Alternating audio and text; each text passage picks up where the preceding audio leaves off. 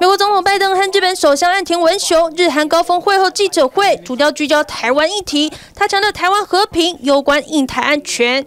affirmed that our two countries' basic position on Taiwan remains to be unchanged and underscored the importance of peace and stability of Taiwan's straits, which is an indispensable element for peace and prosperity of international community, and called for peaceful resolution of cross-strait issue.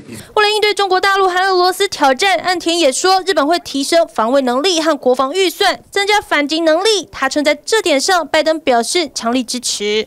Upgrade and strengthen our defense capability, and United States is the only ally for Japan, and Japan-US alliance is thus very, very important. We have to strengthen this alliance to defend peace and stability of the region. 而两人强调，在亚洲局势上，美日同盟紧密。只是记者反问拜登，若是中国大陆侵台 ，Are you willing to get involved militarily to defend Taiwan if it comes to that?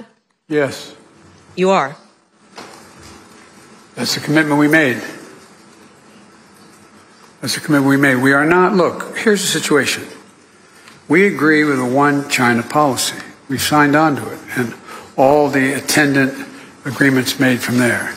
But the idea that it can be taken by force, just taken by force, is just not appropriate. It will dislocate the entire region, and be another action similar to what happened in Ukraine. 拜登称，若中国大陆武力犯台，美国会军事介入。以上是我们所掌握到的最新讯息。想扩大国际视野，掌握趋势，请订阅专门报道国际新闻的 YouTube 频道 TVBS 国际 Plus， 记得要开启小铃铛哦。